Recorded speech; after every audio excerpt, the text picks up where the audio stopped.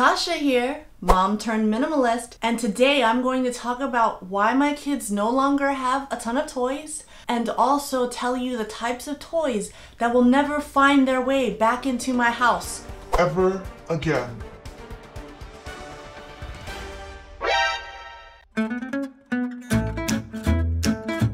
For my fellow or prospective parents out there, may you not make the same mistakes I did When I first popped out all the babies. See, I thought that you were supposed to have a ton of toys for your kids because that's what being a parent was all about. And I didn't want them to feel deprived. But don't you know, when those kids were old enough to talk, they had the nerve to tell me that they were bored. Guys, I spent good money on all the bells and whistles, but it wasn't until we actually decluttered 75% of our toys that we realized that less is actually more. And just FYI, I have listed the chapters below for easy navigation.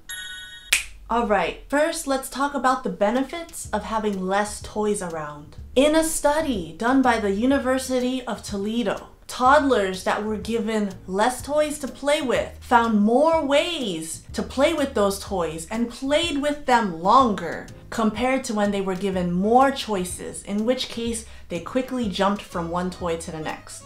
The research showed that when kids have too many toys, they actually get bored sooner, and therefore they bother you, their parent, Sooner.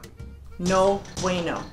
The research also shows that 62% of you are not yet subscribed to my channel. So if you like what you see, I hope that you'll consider subscribing so that I can make minimalism videos with corny jokes for many years to come.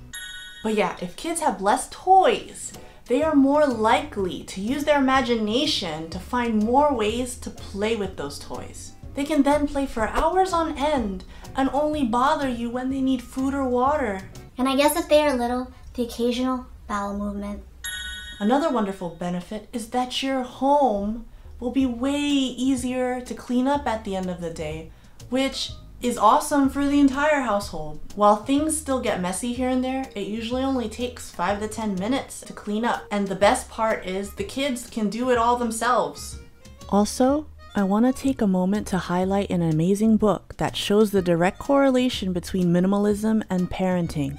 It's called Simplicity Parenting: Using the Extraordinary Power of Less to Raise Calmer, Happier, and More Secure Kids.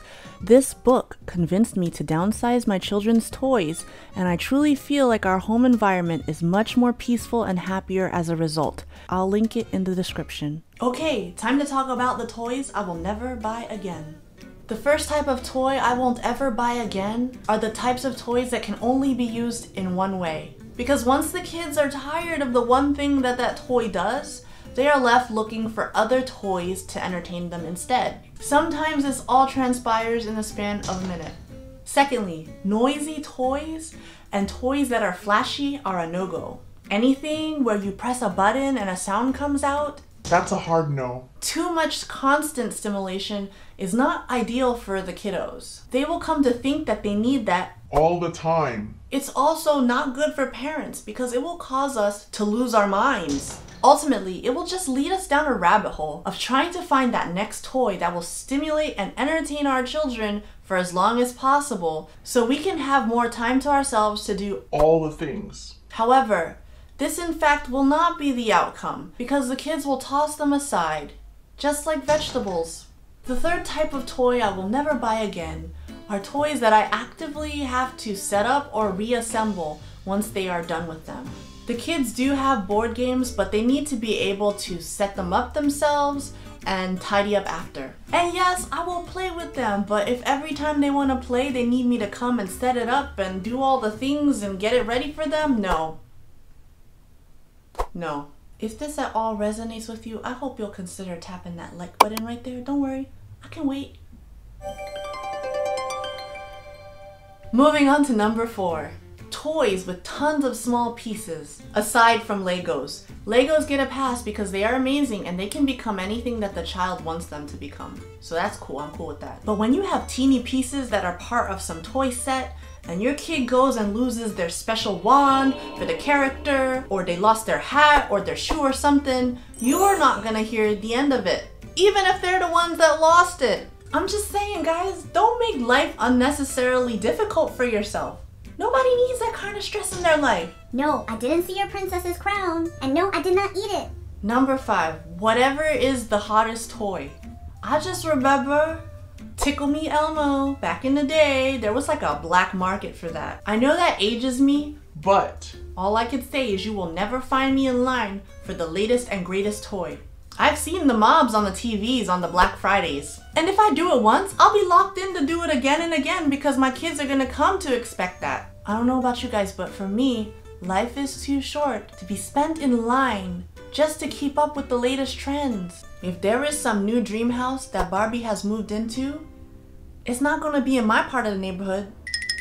Number 6, toys that claim to help your kids gain an edge in development. A lot of toy companies will market certain toys as educational and as toys that are going to help your kids reach their developmental milestones. Whatever it takes to get that money out of your wallet. and into their pockets. I remember buying all those types of toys and being like, Yeah, my kid needs this. They gonna go to the next level because they got this toy because it's educational. and then when my kids lost interest, I had the nerve to get mad and be like, Yo, I spent good money on that educational toy that's supposed to turn you into Einstein. And you're not even gonna play with it anymore? How dare you? I've seen it firsthand with my eldest. He's 8 now, but when he was a toddler, he had tons and tons of toys and he was never satisfied. I enabled the love of new toys by trying to get the next cool toy for him that would hopefully occupy his attention. Finally, I realized I didn't want my kids to get used to getting new toys all the time, nor did I want them to think that toys are an appropriate reward for good behavior, like just being a normally good human. I don't want to have to bribe my kids to act right, you know, because then what if they act wrong so that I will offer them something? Not having bought new toys in like 2 years so far has been amazing on our wallet. Also, whenever we go to the store, my kids don't really know how to ask for anything. Both kids know that we just buy whatever's on our list and that's it. So, what kind of toys do we have in the house? We've got Legos, a small amount of stuffed animals, Play-Doh, and basically anything that you can create with and role play with. They also love our Pillow Mountain because they can build forts all day long. And you know, they have their electronic devices because that's the world we live in, of course. They've gotten a few toys here and there as gifts, but it's from family members who ask us ahead of time what our children would like. We actually have a no gift policy at our birthday parties. If you want to see how we party like a minimalist, the link is up above and in the description. So if you feel overwhelmed by the amount of toys that you have in your house, consider minimizing. Perhaps you don't want to outright get rid of everything, but at least pay attention to what your kids tend to gravitate towards, and then store the rest out of sight for a few weeks to see what happens. See if they even notice, and if they don't, Get it out of your house. life is not meant to be spent managing a bunch of stuff. I personally would like to think it's more about fostering strong relationships with those who matter most to us, as well as carving out the time we need to become the best version of ourselves and reach our highest potential.